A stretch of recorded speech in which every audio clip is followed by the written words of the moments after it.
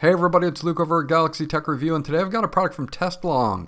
This is the WF150 Wi-Fi enabled wireless endoscope. This is a very interesting product and would work out great for somebody that's into plumbing, electrical work. You might need to snake into like a wall or something like that, snap some pictures or video. We're going to dig into this now, and I'll be right back.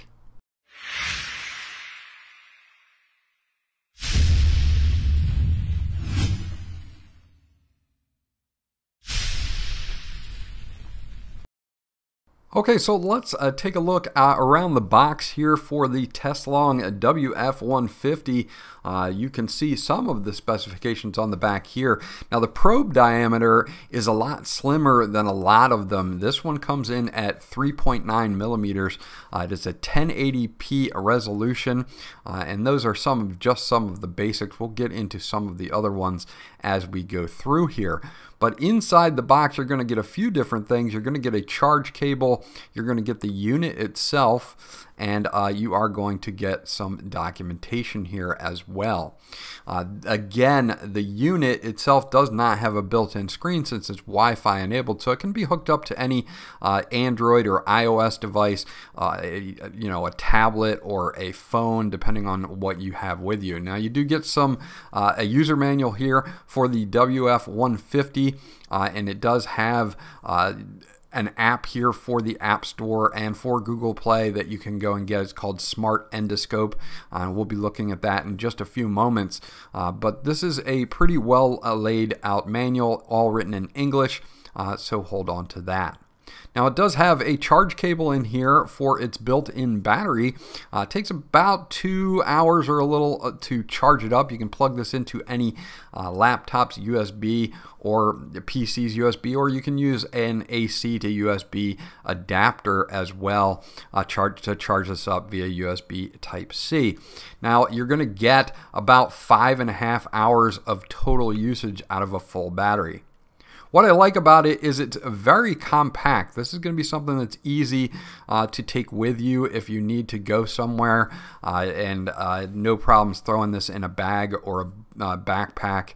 On the end here, we're going to take a look at our actual probe.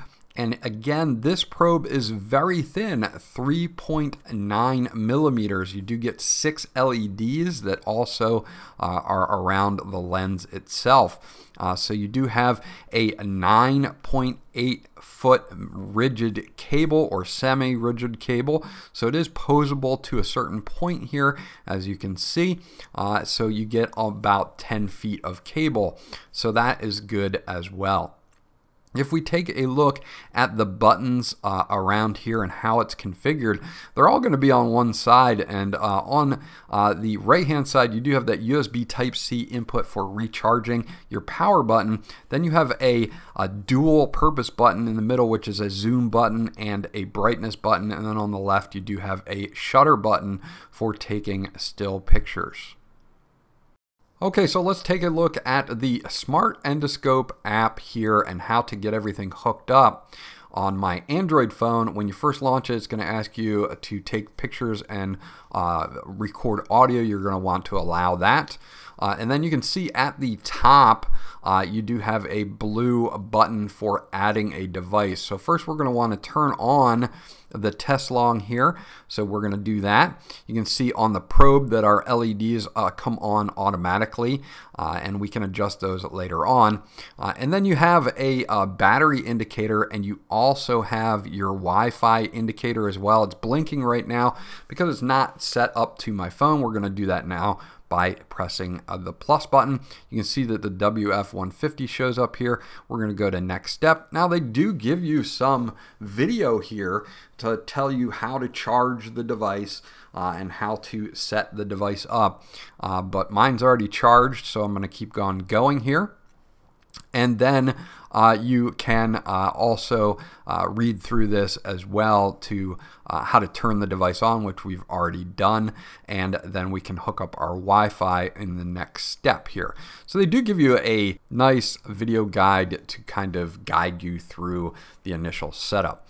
So going into the next step here, now that we've got everything going, it's going to ask me to go into my Wi-Fi settings, and this is where we will go into the phone's Wi-Fi settings and connect to the Wi-Fi signal that the WF150 is transmitting so that it can be connected. So it comes up in my list as Wi-Fi cam underscore C58228. And that's for my specific camera, and then it will tell me that it is connected, and you'll notice on the device itself that the Wi-Fi signal has stopped blinking, and it'll tell me that I don't have internet and whether I just want to connect this time, or if I'm going to use it all the time, then I would say always. And now we are set up. If we hit next step again, we are connected, and then we can launch the app itself.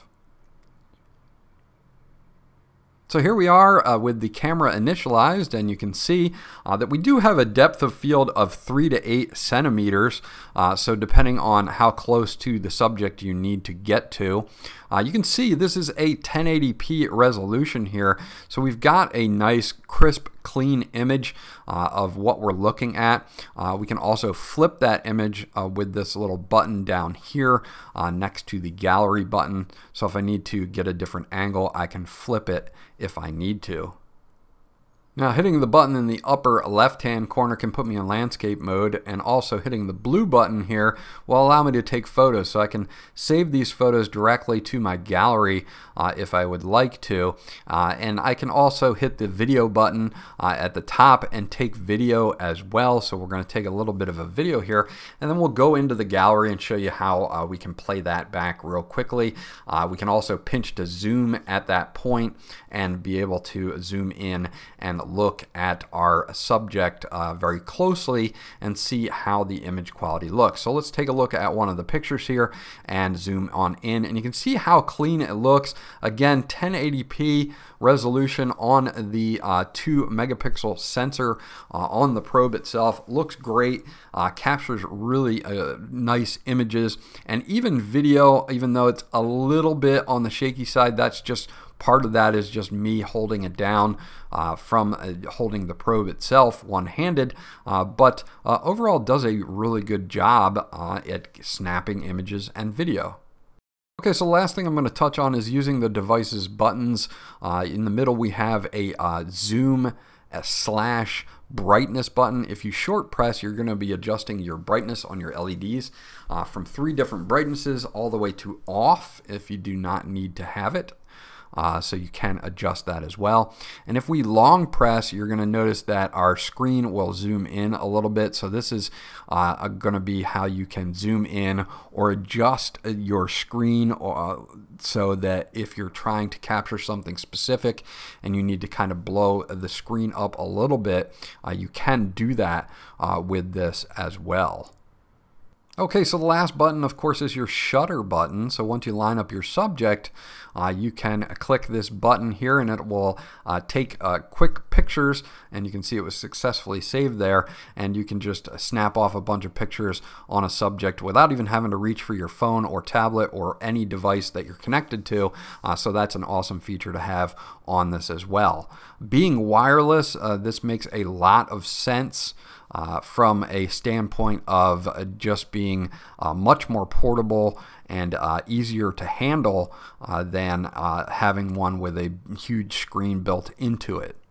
So there you go, that's my review of the TESLONG WF150 Wi-Fi enabled wireless endoscope. Again, perfect for people who are like auto mechanics or plumbers or anybody that really needs to get into tight spaces. It's got a nice slim design to it in body, but also in probe with that 3.9 millimeter probe that can get into tighter spaces. And overall, I had a great experience testing this out, and it works very, very well in my opinion. This was Luke from Galaxy Tech Review, and I'll check you guys out on the next one.